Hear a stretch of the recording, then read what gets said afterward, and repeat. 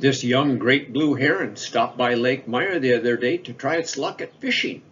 I'm pretty sure this bird was born earlier this year and is a juvenile bird because if you look at the neck there, it's kind of got some dark streaks on it and they're kind of brown in color.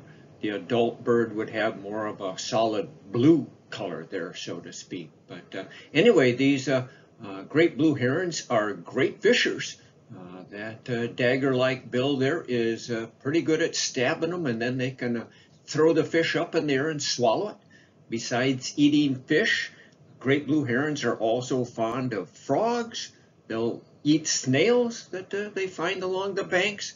I've seen them take mice, snakes, and I've even watched great blue herons pick baby red-winged blackbirds out of the nest and eat them. So they are quite the predators.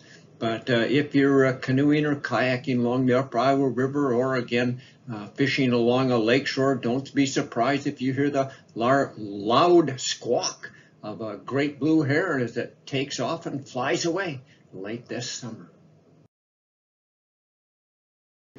If you're out for a walk in the woods now in early August, be on the lookout for this beautiful Virginia creeper clearwing moth.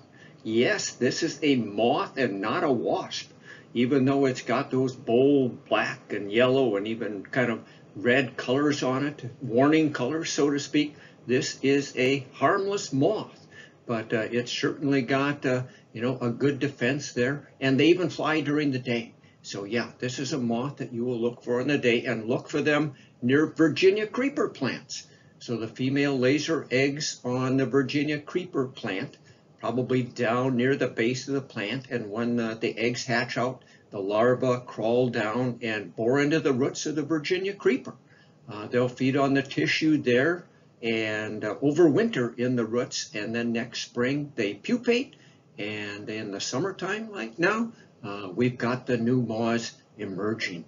And by the way, the adult Virginia creeper clearwing moths only live for about a week or so. So yeah, most of their life cycle is spent in the caterpillar or pupal stage. This neat little leaf-footed bug nymph looks like it would make a great scary character in a science fiction movie. Believe it or not though, leaf-footed bugs are totally harmless to people.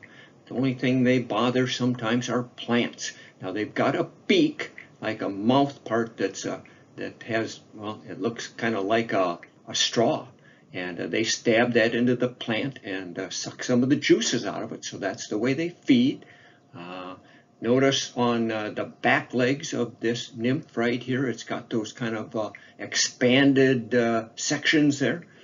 They are kind of flattened out, so they look a little bit like leaves, and that's why it's called a leaf-footed bug. It will turn into the adult form shortly here, and the adults look quite a bit different than the nymphs. But it will overwinter as an adult, and then next spring crawl out of the leaf litter and start laying eggs to make more leaf-footed bugs. But if you're out for a walk in the woods now in early August, you should be able to see some leaf-footed bugs either crawling around sometimes on tree leaves, or they also like plants like goldenrod.